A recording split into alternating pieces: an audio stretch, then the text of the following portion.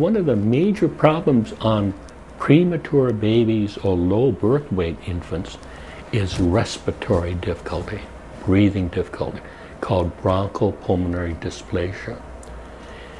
We got one of the first 12 grants of this pulmonary NIH center grants in 1967 through help of doctors, and we had a first pediatric surgeon back, Dr. Walter Shim, and we had a birth defect specialist that came in.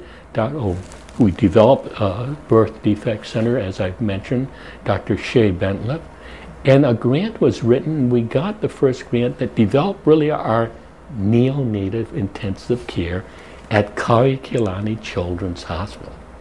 A beautiful setting with the NICU, incubators, the help in terms of resuscitation and maintaining breathing for the infants, and various trained nurses in terms of help 24 hours, 7 days a week.